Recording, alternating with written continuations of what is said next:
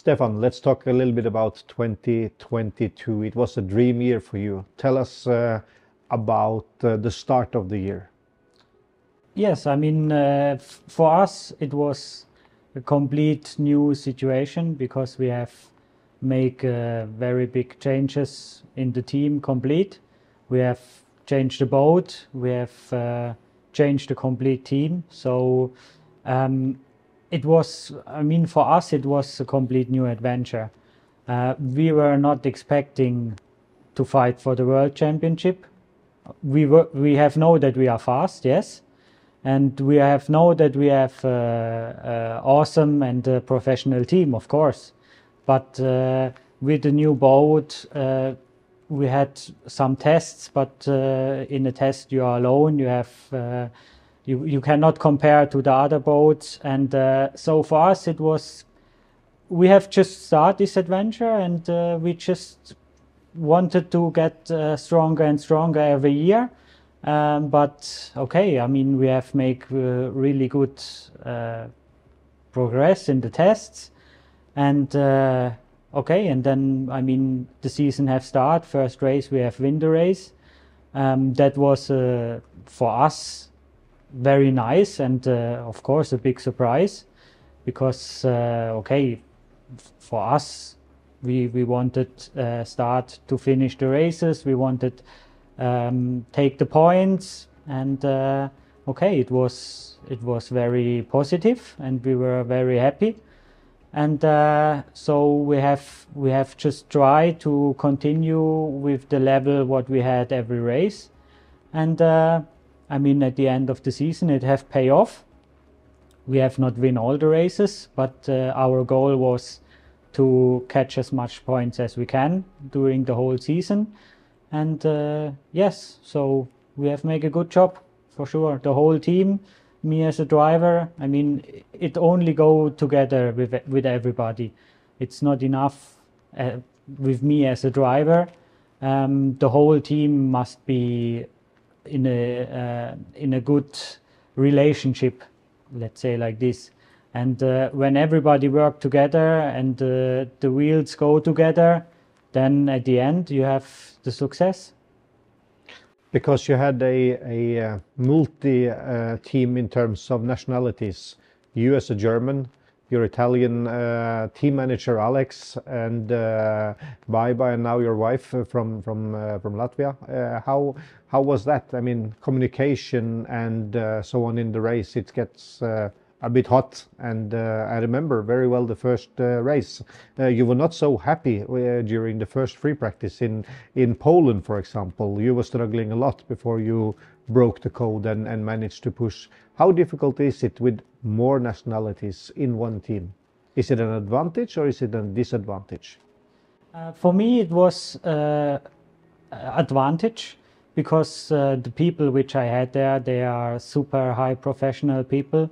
I mean, everybody who know Alex and the boys which I had with me, they are all from Formula One Qatar team. So I don't have to tell them what they have to do. It's their business. They know what they have to touch on the boat. I have give them the full trust. I have not care about anything on the boat, on the race, which have helped me a lot to concentrate on my job, what I have to do. Mm-hmm. Because before I was also helping a bit on the boat and preparing some things. And I mean, the structure in the team was at the beginning clear. We have decide who have the position in the team and who make which job on the boat, and everybody have do it like this. And so for me, I had free mind to concentrate on the racing, and I had always full trust in the boys. It was, I mean, they have made an amazing job. Also, Baiba, which we have in the team, she have control all the things, the organization things with events, and caring about our VIPs, and caring about okay, later with her lawyer skills, which we needed at the end of the season. I mean, without her and without everybody in the team, I don't know where we would be now at the end of the season. I was there together with you celebrating that you won the World Championship after the race in Portugal. Then all hell broke loose in the end. Tell us a little bit about your emotions when you first of all achieve your goal. I mean, you're working so hard. You spend weeks in your camper to achieve this one. You sacrificed so many hours. You achieve your goal, and it's got all taken away from you. Tell us about your side, because let's talk about the elephant in the room. They stole your World Championship away. Yes, I mean, at the end of the season, it was not nice for us. I think we had the title maybe 4 hours. Everybody was happy, and like you say, we have sacrificed the whole year. We had absolutely no holidays. Our whole life was just into racing, because we have known that we have the chance to get the world champion. So all my power and the power of my wife, I mean, she was also standing behind me, which have helped me a lot, because if I would not have the people in my background which calm me down and which helped me to arrange all and to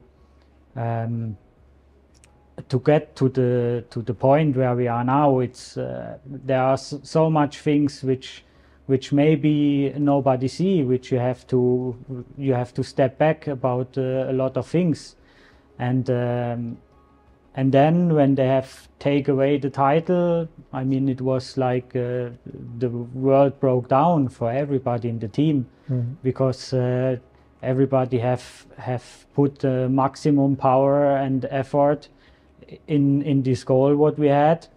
At the end, we have reached it, and we have reached it not that somebody can say that we have cheated, because we have just make our job the whole year, and we have make it good, and we have just collect the points, and then at the end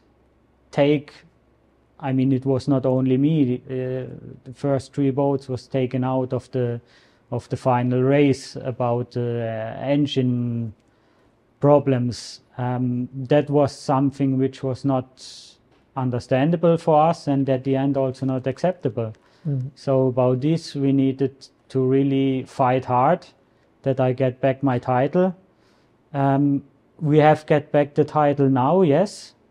But at the end, we couldn't celebrate it like we should, because it's not only that we got the title back, it's also the fact that a lot of sponsorship opportunities was taken away from us, because the time which it took until we got the title back, the companies which was interested to make agreement with us, they have closed the budget long time ago.